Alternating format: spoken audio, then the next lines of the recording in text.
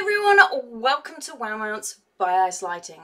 So first WoW mount of Dragonflight I have for you is Scrappy the WorldSnail. And I'm bringing this to you now because everybody is in that area and therefore this is the best time to farm this. So before I go any further, there are some prerequisites before you can even do this. So you must head to this area over here and up on a cliff ledge, you will find a bunch of quests. You may have already done this if you've got Lawmaster. If not, head there. There are 4 quests that involve getting somebody out of a cage. Once you have done all 4 quests up to the shadow of his wings, then you can start your farming.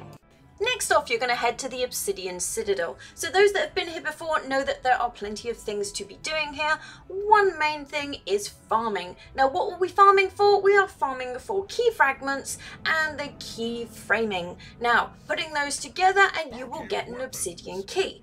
Now because we've done those prerequisites, there is an extra person now to hand our obsidian key to. So you want to be heading to this place here and you will find our new Endbringer, who is who we're going to hand the key to.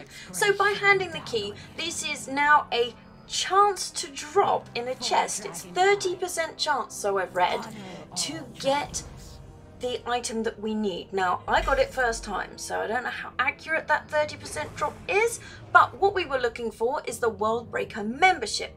So clicking on this item means you will then get a buff for 2 days. Now this buff will allow us to collect motes and we need 1,000 of them for the snail. Now there is a quest giver up here who will give you a quest to go and kill something solo. It will give you 25, which really doesn't go much into the 1,000. What you actually really need to do is form a group, go down to the basement and start killing everything. For those of you that don't know, your best bet here is to be in groups of 4 and to be running around the basement area where there is almost infinite spawn rate down there.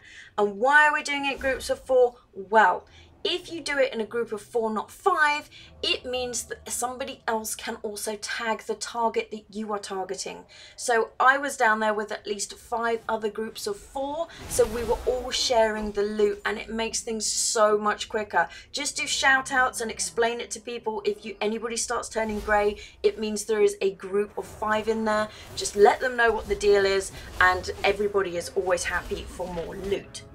Once you have your 1,000, it took me an hour and a half, you need to head to this area here, which is where you did the original rescuing quests. This is now where you will find your quartermaster. So once you have your 1,000 there, make your way down into the cave. Everybody is friendly here. This is also where you were sent if you did that quest just to get the 25.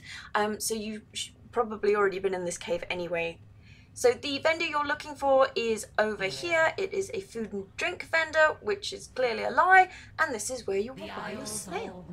So it is a click to learn like with everything else, and here is our Scrappy WorldSnail. How cute is he? I'm sorry, but ZM can just do one. This snail is just adorable. So I'm heading outside so you can see what it looks like mounted. And there you have it. Here is our adorable snail. I have to say he is one of the best snails I have seen so far in this game. I love him mainly because he's a lava snail. So anyway, as always, I hope you found this video useful. Thanks for watching and subscribe to see what else I'm up to.